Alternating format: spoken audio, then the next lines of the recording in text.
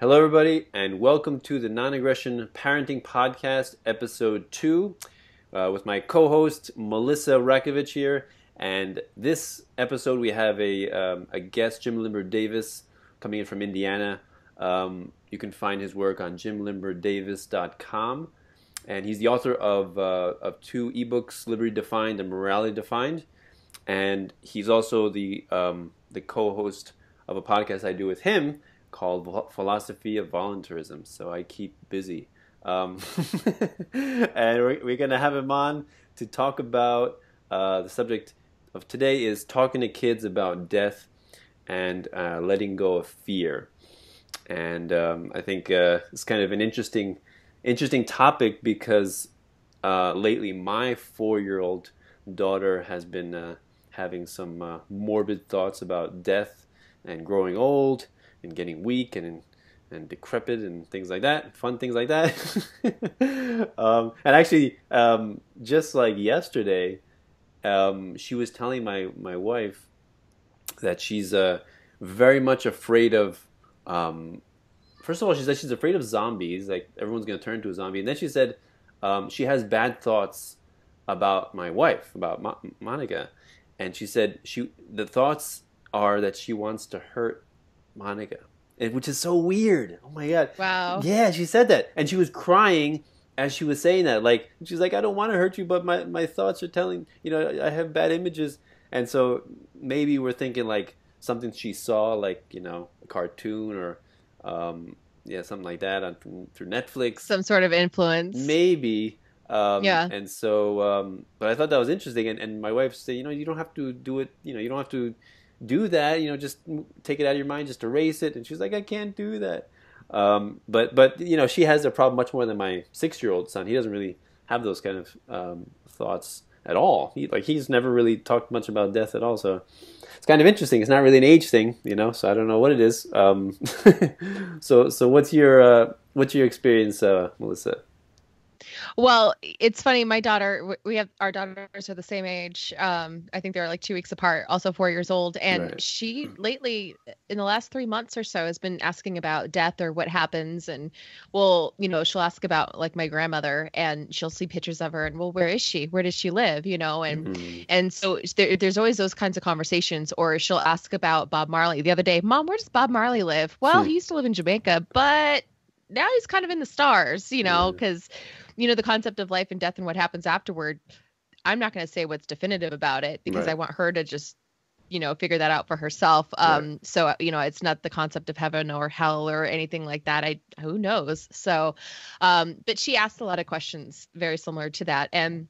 But I talked to her matter of factly about it. And I'll just say, well, my grandmother died and she moved on and she left her body. And sometimes my daughter gets these big wide eyes and it freaks her out a little bit. Like it seems like, well, what is that? What does that mean? She's not here anymore. And then sometimes she just accepts it and like, oh, okay. And then she'll go back to something else, but she'll constantly bring up death and is trying to understand it. And sometimes I look at her and I'm like, you know what, kid, I think a lot of us are still trying to understand it ourselves. So yeah. Yeah. So, Jim, what's your experience with I think your daughter's like 12, right? She's 12.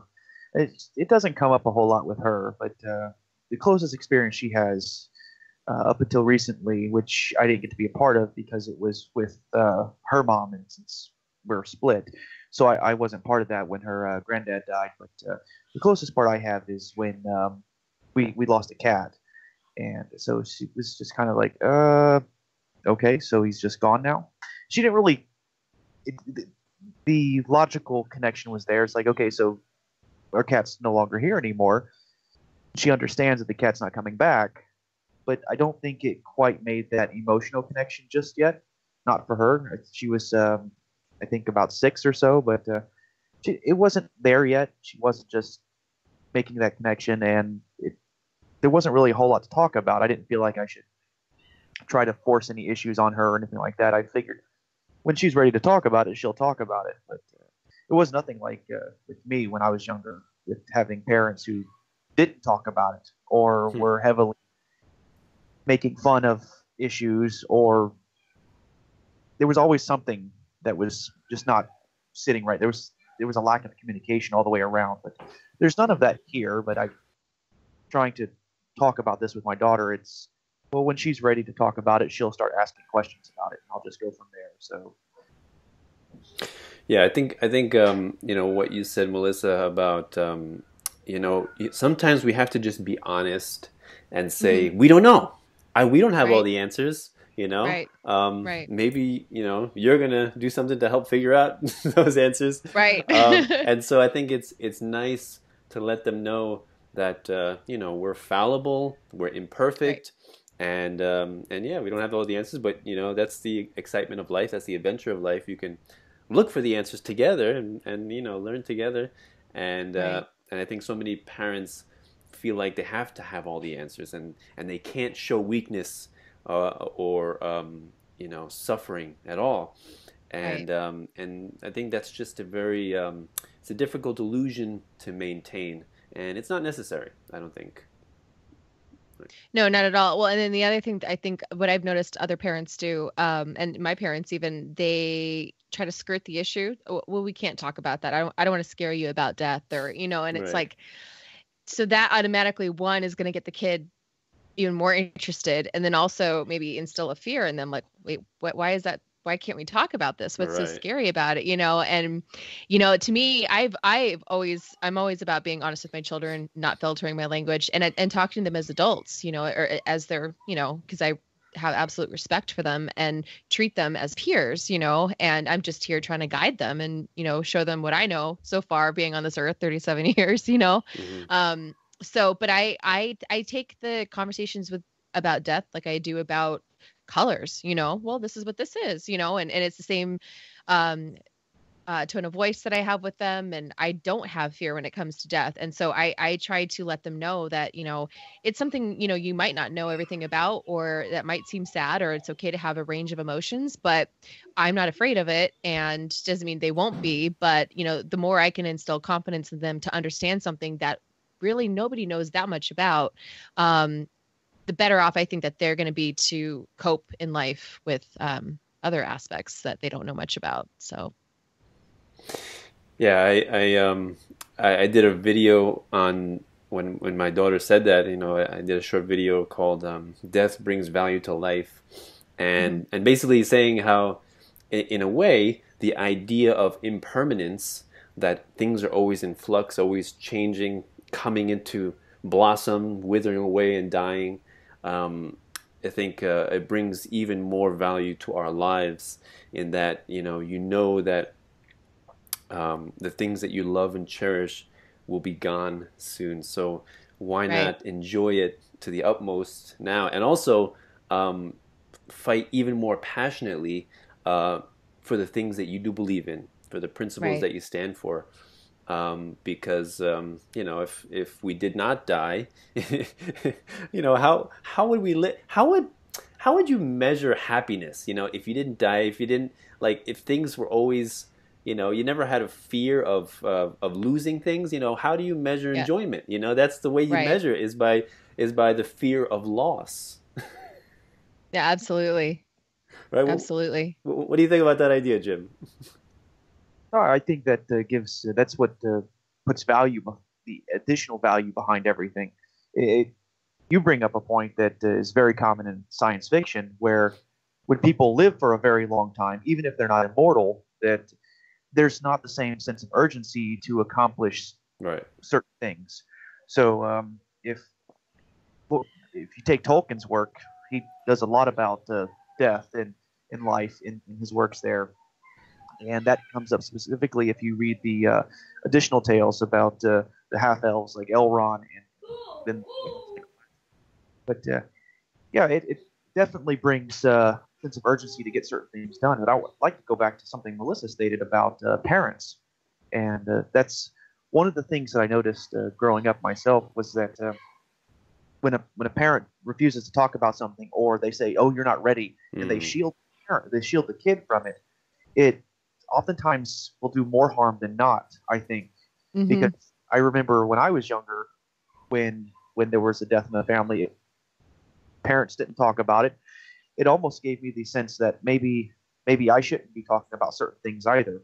But I had other things happen in my childhood that were more physically violent.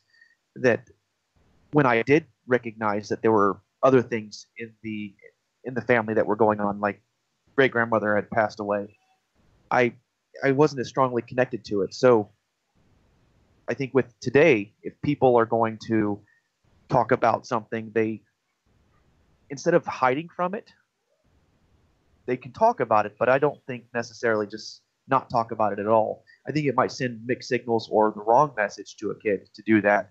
So so if the parents aren't talking about it, maybe the kid's not going to talk about it.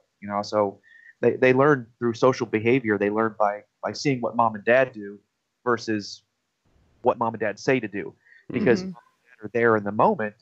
They're physical, tangible nouns right there. They can interact with mom and dad physically and they can see what's going on, but they're not quite capable of understanding how to process certain information. So it's like a little kid. If you tell a little kid, imagine a tree, they'll imagine a tree. They can touch a tree. They can see it. And that's what's out there. But if you ask a little kid to explain to you what the color red is, they're going to be completely lost. They'll show you a red crayon maybe, but they're not going to be able to do much past that. But then if you ask them, say, hey, tell me what axiomatic means, they're going to be completely lost. It's right. A descriptive word. It's not tangible. They don't have any basis for it. And then to top that, they're still learning how to communicate. So it's going to be very difficult if that sort of a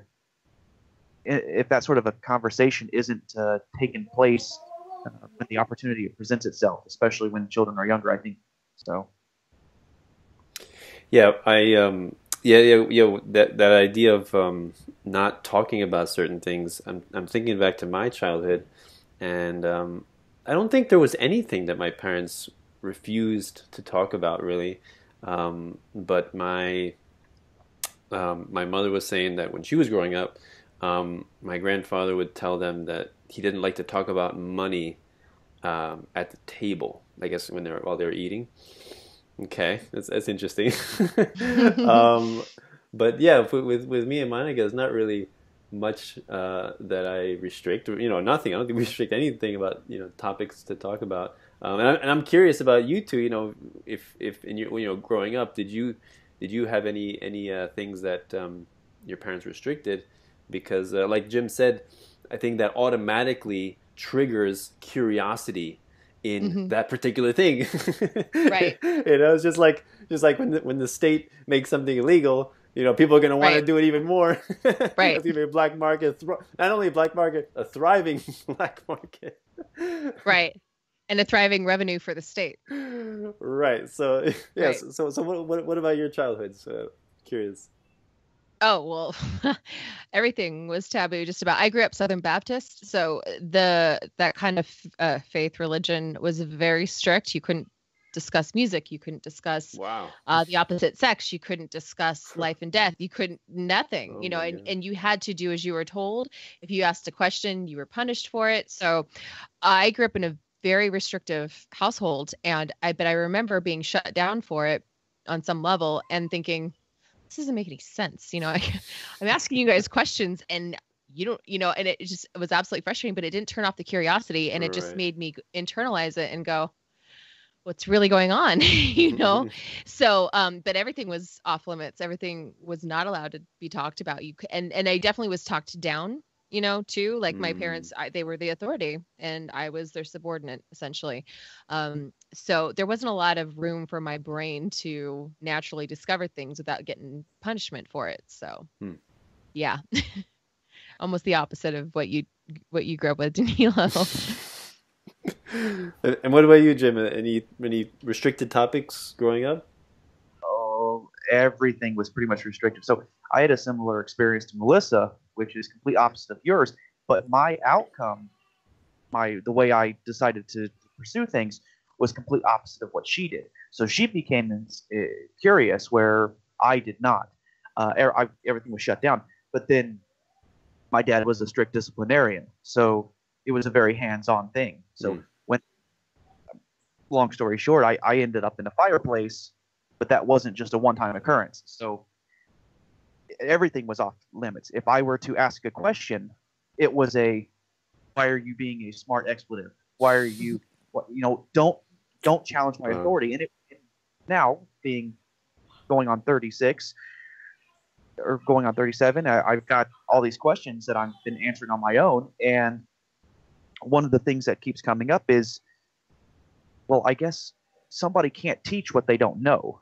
And so everything was off limits. If I questioned anything, okay, even if it was just to understand the process of how something was to be done while he was home, it didn't matter. It was, you either know how to do this or you don't, or I would get punished. So there were no questions allowed, most part, unless he happened to be in a really good mood that day. So very different, very, very different outcome from what you had, and just same lifestyle growing up, but grew up Roman Catholic, and no questions were to be tolerated unless it was, when Dad wasn't home. So.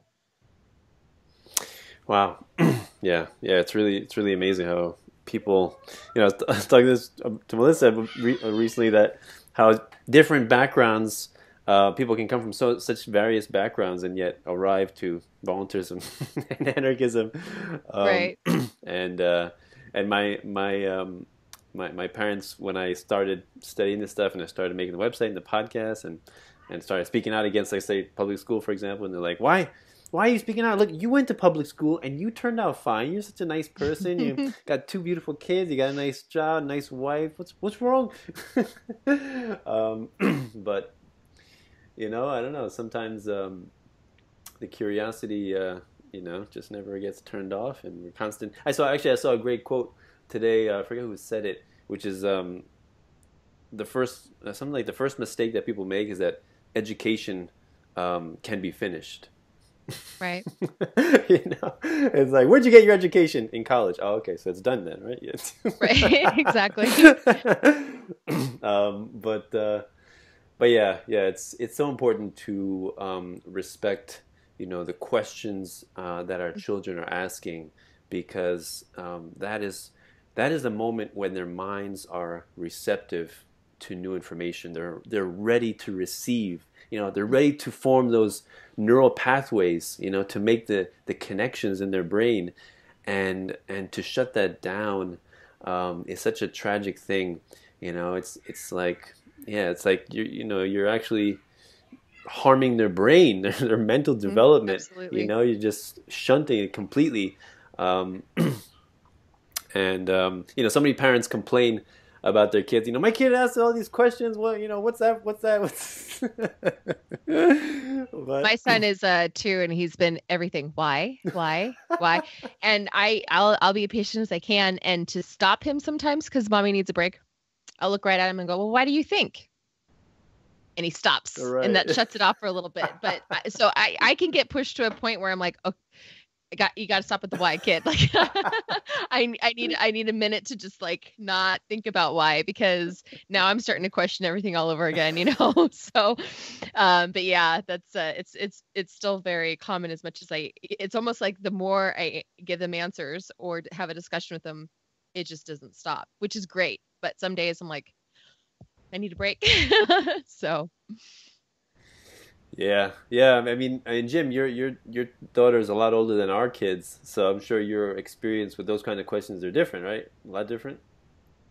No, it's about the same. I mean, she went through her stage where everything was why all the time, and I think if she hadn't have done that, I may not have questioned myself and my own beliefs, trying to understand myself a little bit deeper.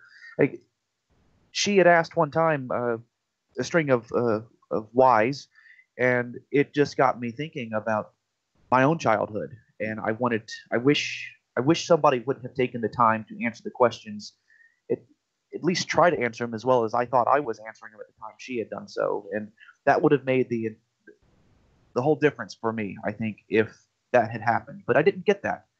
So that was a big change for me, right around about 28 years or so.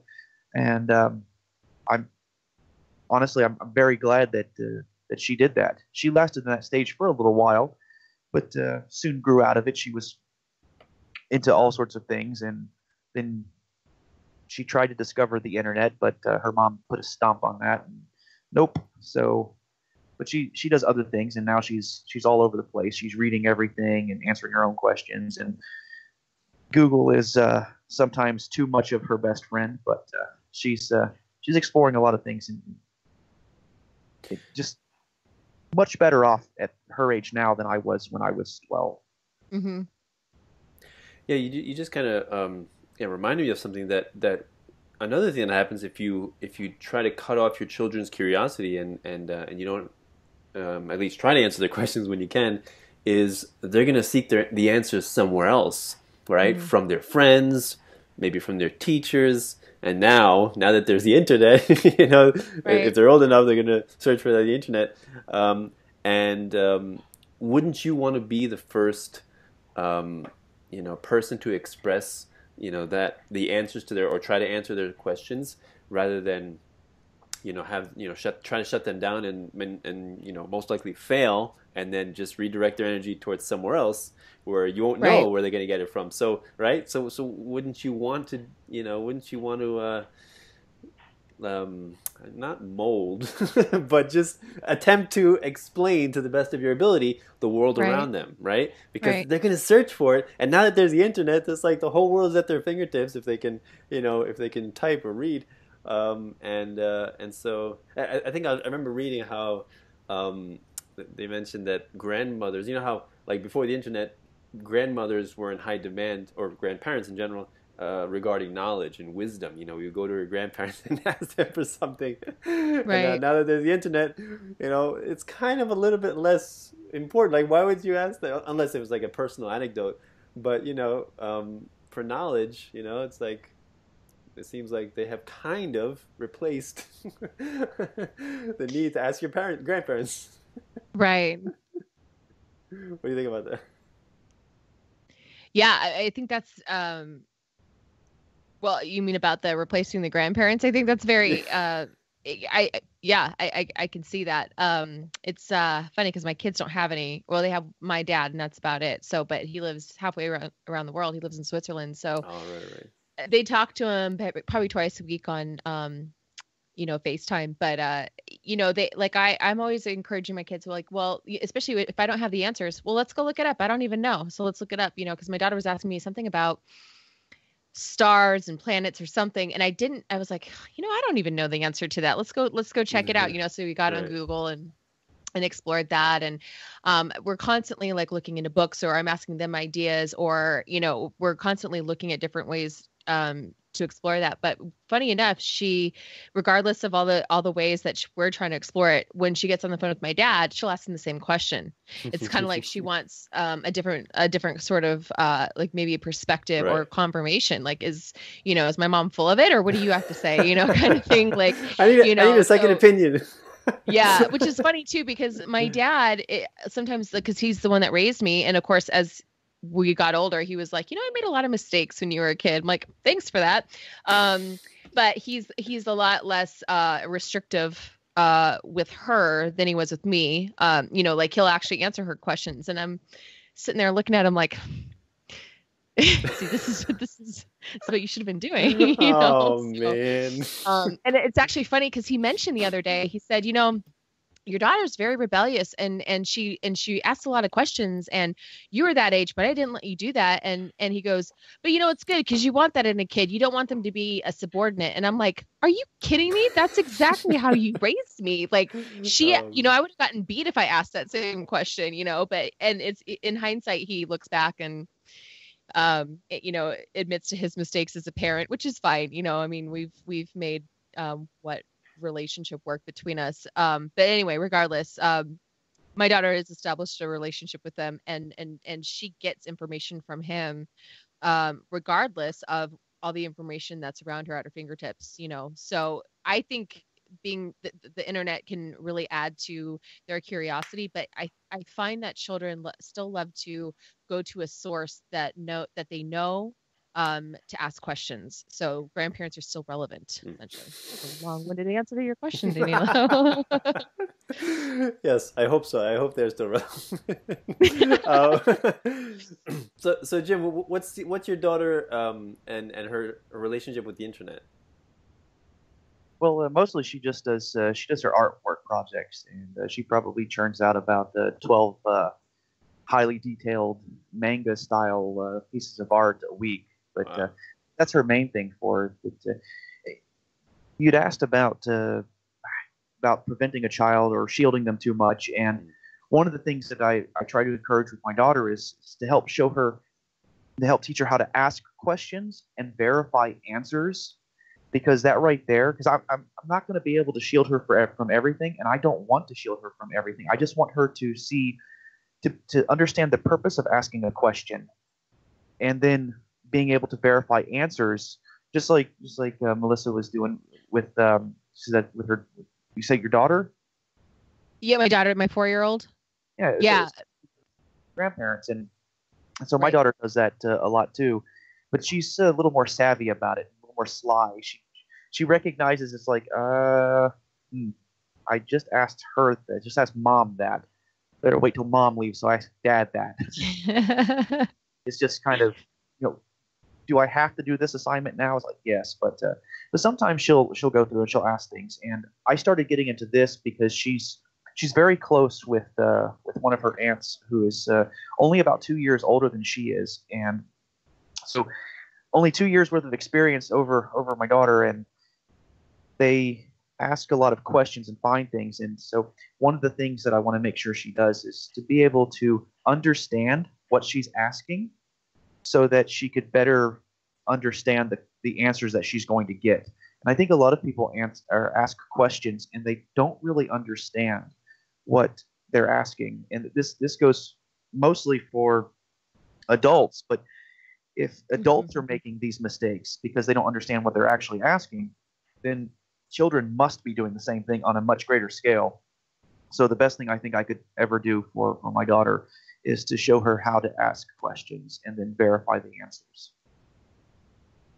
Awesome. Yeah. To me, when I tell people about my version of homeschooling or unschooling, is it's not necessarily the bits of information that's important that we teach our kids. Like, it's not, we have to teach them this and that, or this dates or that, but it's more about encouraging the love of learning and the curiosity, and helping to make sure that fire is still burning, and and I think, and like you said, Jim, asking the right questions, right? Because if they have that curiosity, it doesn't matter what they do. They will be an autodidact. They will teach themselves anything they need to know to survive in whatever circumstance they find themselves in. So yeah, you're right. It's all about asking questions. It's not necessarily about finding the answers. It's really just about asking the questions. It reminds me of a quote. It's like, fools have answers and the wise only have questions. Exactly. Right? It's not about having all the answers at all.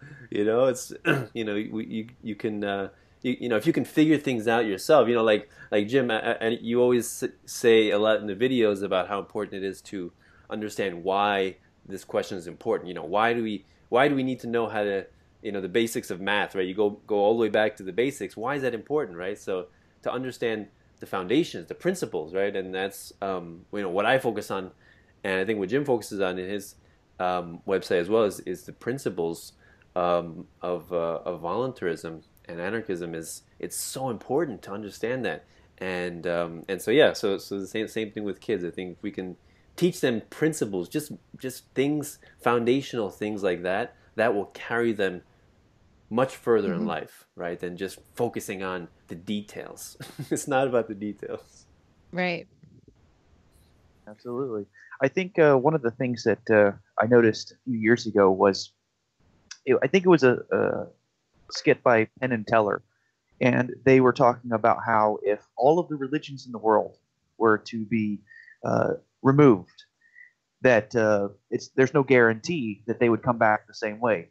But if all the science was removed from the world, that at somehow, even with different names, the same concepts are still going to be re-explored and rediscovered all over again. And that's something that I think is important, because if you teach the kids how to answer questions and why they answer questions or why they ask the questions, that eventually they will be able to figure out everything that we know, at least in principle, in concept, even if they don't understand or don't learn it in the same order that we may have learned it. Awesome. Yeah, definitely.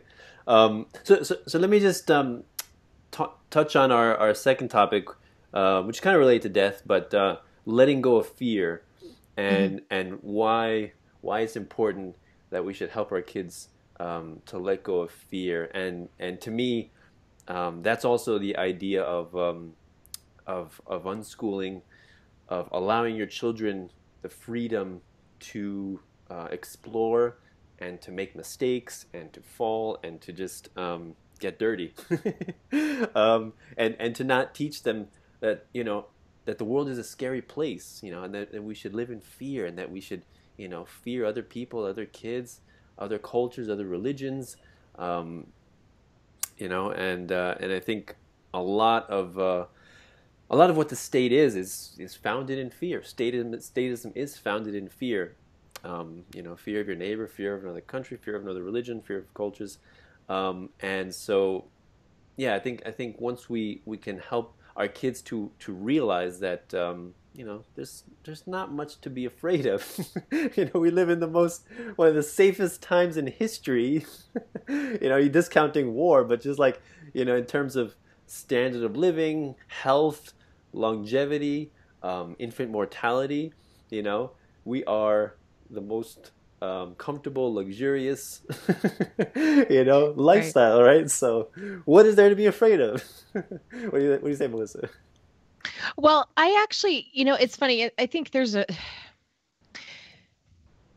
fear is a survival instinct sometimes, because I talk to my children about, well, Mom, why is there an ambulance and what's going on? Well, that person needs help. Or, Mom, what if the monsters come in the house? Well, what do you think are monsters? Well, what about big scary things? And I'm like, well, that is a reality. There are big scary things out there. I don't want to sugarcoat the world for my kids, and so, but it's, if I can teach them what is something to just like, you can use your fear to protect yourself, but you don't have to use it to consume yourself, so right. You can teach them there is a balance.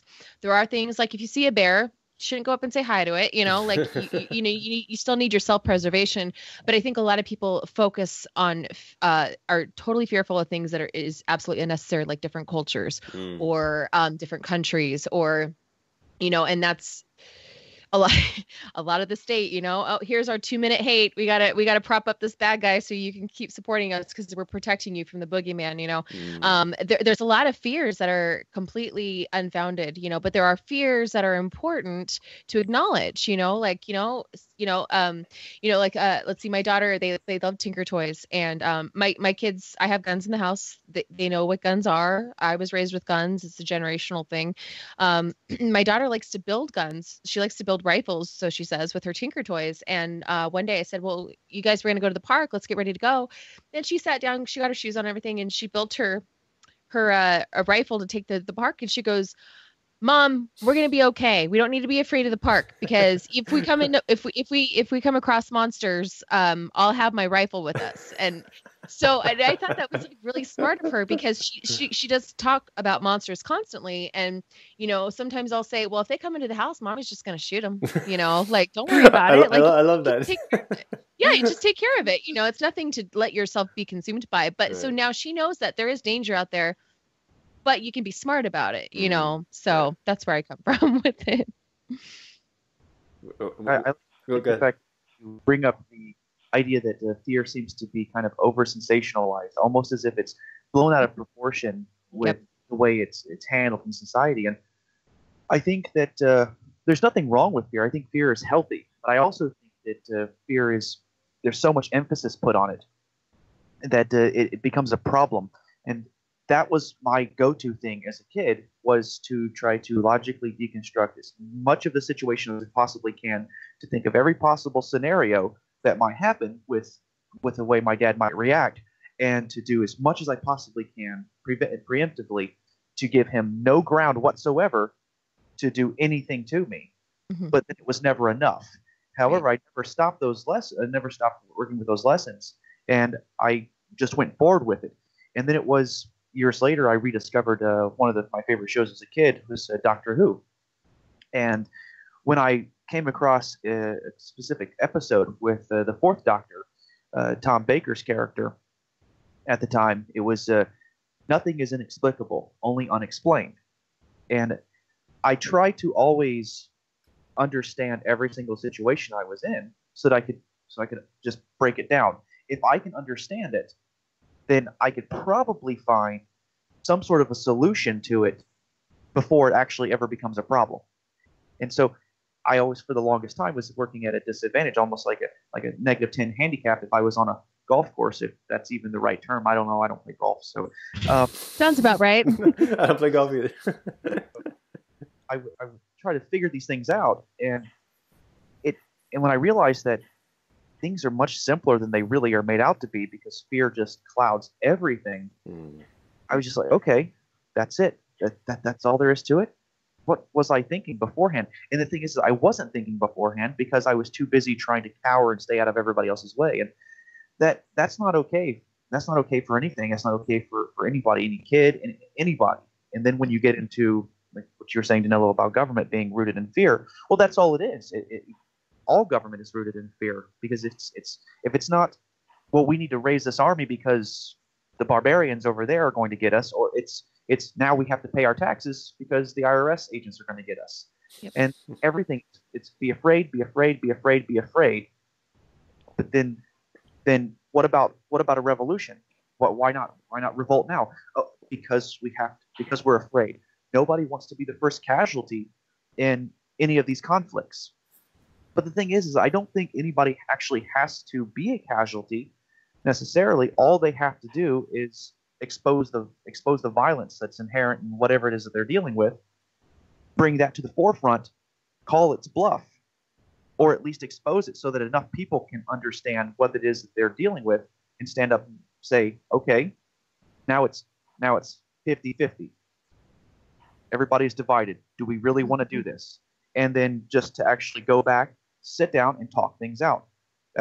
That's all it ends up being with every situation where fear is involved in. So it's, even if it's not us versus someone else, it's maybe us versus nature, us versus ourselves. But it's always, if we can find that fear, then we can understand, hey, look, this is where the fear is coming from. It's not because these people speak a different language. It's because we don't understand what they're saying. It's not because these people are a different color. It's just because it's not as familiar to us. So that's what, if we can just take a moment and see what the fear is rooted in, then that can change everything. But it takes a long time to learn that lesson. And if we start young or start sooner with our children, I think that will make the difference between another generation of apathetic or rah-rah, we have to vote for this party over here, and a generation of purely voluntarists who understand, I'm sorry, did you say I need to pay a tax on that? No. Yeah, it encourages the non-compliance. Yes. Right. You reminded me of something that I think you say often, Jim, in your videos, which is fear is rooted in ignorance. And I think that's so true, that we are often afraid of the things that we don't know, right? Like Democrats are afraid of guns,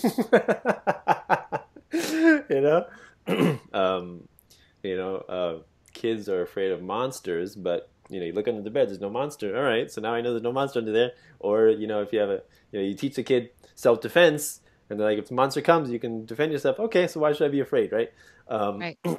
Or what are those things in the sky? They look scary. All right, let's look it up. Let's look at whether there's stars or planets. It's the Milky Way. Okay, so then I know what that is. So knowledge and awareness automatically dissipates fear, and I think that's the constant path of the seekers of knowledge, of the lovers of knowledge, is trying slowly to dispel fear, which it seems like a lot of dogmatic beliefs, like religious beliefs and like statism, it's like, don't be curious about things. Don't try to understand, people who live in the Middle East. We just don't like them. Right. They're our enemies. Don't try to figure them out at all. Right. You And know, don't ask why, just go with it. don't ask why. Yeah, don't question God. Don't Right. question what's in the Bible. Just do what it says. Right. Don't worry about why.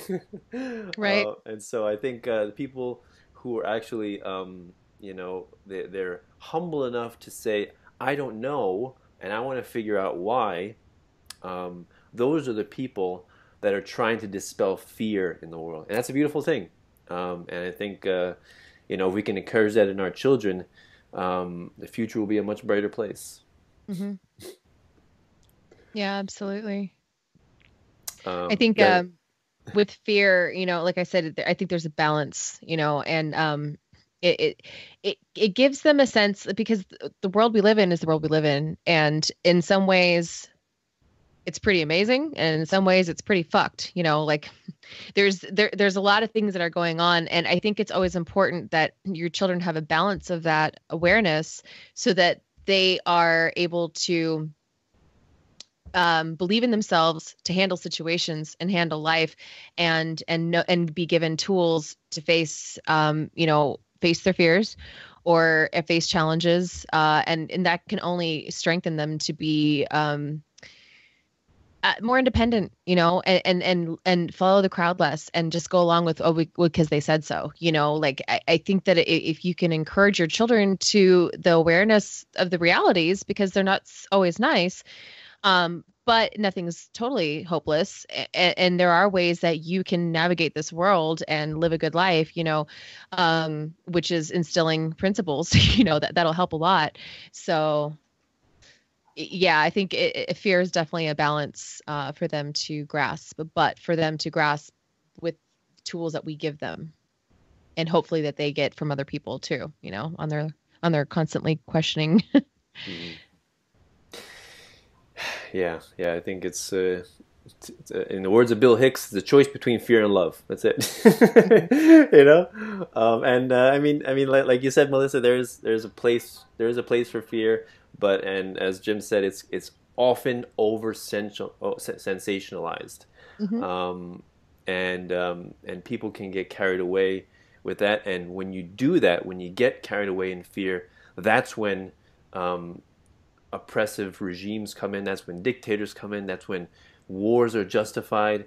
That's when even more law, even more taxation is justified, because we are afraid, right? Right. People, the logical, rational centers of the brain do not function when you're afraid at all. Unless you're like a kung fu master, martial arts expert, and your moves are like on automatic. Most people are not automatic. They don't function logically when they're afraid. Right. Not at all. Not at all. I think that's something else too, is when the whole fear aspect, it gets people to not look at other people as people. And one of the things that I go on about a lot in my work is that I will ask people, I say, you place value on yourself, right? Well, I'm pretty sure that everybody else who's alive places value on themselves too.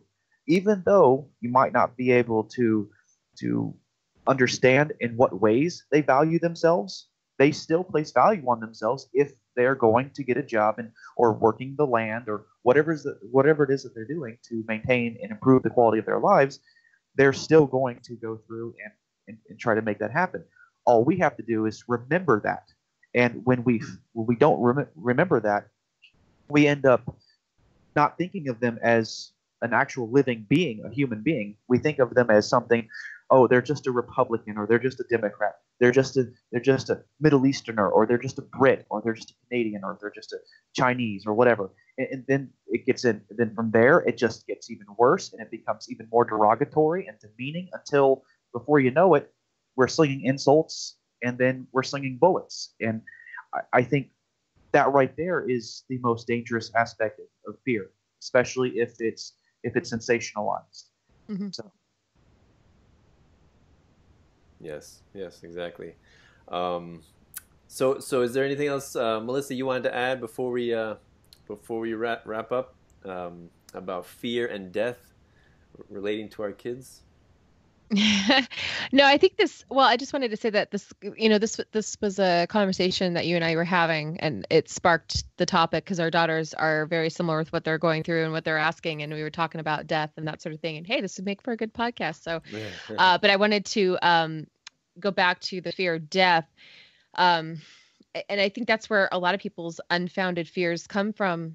They're terrified of death. And that's why, fear can be sensationalized because, well, if this doesn't happen, we're all going to die. Or if this doesn't happen, you're going to die. Or, aside from self-preservation and not wanting to die, people tend to think that a lot of things are going to kill them, and it's not going to, and so I think it's very important to establish questions, especially regarding death, and even if you don't know the answers, to not shy away from that conversation with your children. And I remember in that conversation I was telling you about that I was studying, one of my favorite philosophies is the Stoic philosophy, and that Seneca quote that I think I totally botched it when I was trying to quote it to you, but I have it in front of me, and it says, "Refuse to let the thought of death bother you. Nothing is grim when we have escaped that fear." And that's pretty much how I try to teach my children to move past fear, and especially with death too, because there are so many unknowns. So, yeah. Yeah, yeah. Death is. I mean, they say, I hate that phrase, death and taxes. There's nothing. What is it? There's nothing certain except death and taxes. Death and taxes, right? I think a bureaucrat made up that saying. Right. We're gonna normalize this extortion. I know, right? Don't resist you to accept it. You can't escape it, like you can't escape death. Don't resist it, you pesky volunteers, with your logic and your reason and your arguments, and stop. And your principles. Yeah. Yeah. I mean, so many things that people do are out of fear of death. Like I hang out a lot in the woods with some other homeschooling families, and we carry, a lot of the kids have knives, it's like Swiss Army knives.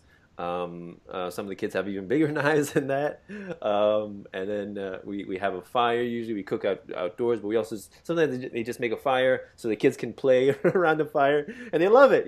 They feed the fire, and it's just fun for them. Right. And I could see how that kind of environment would frighten a lot of parents, and it's unfortunate, because so many experiences, so many wonderful experiences a child could have if it wasn't for a frightened parent that kind of paralyzed their own child. And then, of course, all the fear and insecurity that the parent has gets transmitted to the child. And so they grow up to be fearful and timid and insecure. And then it's just a cycle, And so I think one of the things as peaceful parents and homeschoolers is to break that cycle. First of all, it's a cycle of violence, and then there's also a cycle of fear. And and so I think that's what I've been on my path towards striving to do. And being around these families, going outdoors, just doing stuff that kids should do. It's like they love it. They love being outdoors. They love climbing on trees and climbing on rocks. And sure, they could fall, and they do fall, and then they get hurt, and then they get back up and they continue. Right. I was talking to one of my friends, this other father, and he's like, "Your daughter falls a lot.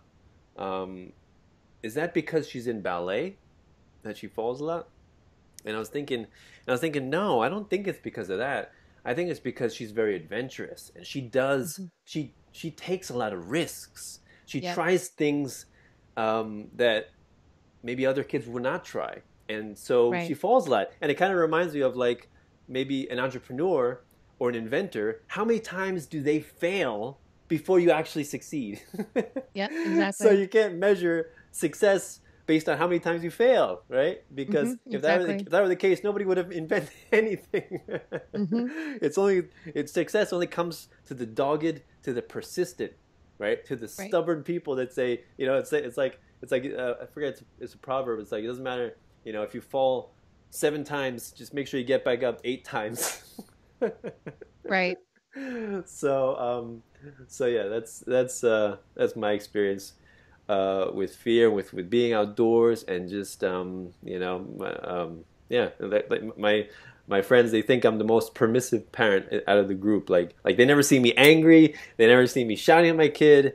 Don't do that. I mean, or like as long as I'm not hurting anybody, but don't get off that or whatever. I very rarely say that. I don't like to say that. I like to, because another thing that happens with kids, I think, when they're outdoors and they're allowed to be free, is they can explore the limits of their physical body, right? And I think my daughter's really aware of the limits of her physical body, because Right. like just give you a quick example. We were at gymnastics and the teacher was telling me about my daughter, my 4-year-old, and saying how she would ask her to do something, and then my daughter would look at the thing that she wanted her to do, and she would immediately conclude, I can do that, and she does it. Or sometimes she's like, no, I can't do that. So, and it kind of impressed her in the sense that she knew the limits of her physical body, which is Right. pretty awesome, pretty interesting Yeah. for a 4-year-old, Yeah. So yeah. So Jim, yeah, any closing thoughts on fear or death? Uh, I think if we just make the time to be patient, patient, and patient, especially with children, that I think everything will work itself out. We just have to be patient and remember that communication is extremely difficult for adults, which means that if that's the case, then children are still learning, and they're learning the basics. So Right. patience, patience, and patience, and then maybe a little bit more, and we'll be okay. Yeah, yeah, and Melissa, you brought up Stoicism, and yeah, I've been hearing a lot about Stoicism a lot. Like Nick Hazelton, I don't know if you're familiar with him from the Anarcho-Yagnalist podcast. Mm-hmm. He's also on Right. Freedom Fiends. He's big into Stoicism as well, and he talks about it on his podcast as well. So, It's something um, I find very a common thread with a lot of voluntarists, um, different voluntarists, anarchists that I discussed. They're like, oh yeah, and then I've been getting into Stoicism. I'm like, funny, because that's what I've been into as well for the last couple of years. So yeah, any it's very popular. specific books that you can recommend, or specific philosophers? Oh, Seneca is one of my favorite. I think I've read him more than, yeah, I think Seneca. Yeah, I have to say that I've been stuck on Seneca for a good year now. So yeah, Cool. it's definitely. And then you can always look at, if you can Google it, you can look at Seneca and the teachers he came from, or the teachers that came after him, and Mm. everyone has their own thread or, interest of Stoicism. But it's good stuff. Yeah, I've studied a lot of philosophy, Eastern Western philosophy, but not too much of Stoic philosophy. Some ancient Greek, Plato, Aristotle, um, Socrates a little bit. But so, Jim, any experience with Stoicism? Have you read any of that? I can't actually tell you I know what that is directly. A lot of the stuff that I understand is stuff that I've been able to think about and figure out on my own. Just like non-aggression, I had no idea that's what that was called until somebody pointed it out. That's what I was actually talking about. But I guess to add any sort of material in there that would be helpful for parenting, one of the things I've been exploring for the last few months is nonviolent communication, particularly the series by Dr. Marshall Rosenberg. I've been going through some of those, and that's been fantastic. That's helped out with my everyday normal life, as well as with my daughter and just any other people I come in contact with. I think that actually be really, really great for children. Yeah, yeah, yeah. Maybe that's a great topic for the next time. I think maybe we can explore that in depth. But awesome conversation, everyone. I really appreciate it. Thanks a lot, Jim, for coming on as a guest. So if anyone wants to help us out, we do not have a separate Patreon for Non-Aggression Parenting Podcast. Maybe we should make one, right? But you can always donate to mine and help me out through Patreon, PayPal, or Bitcoin.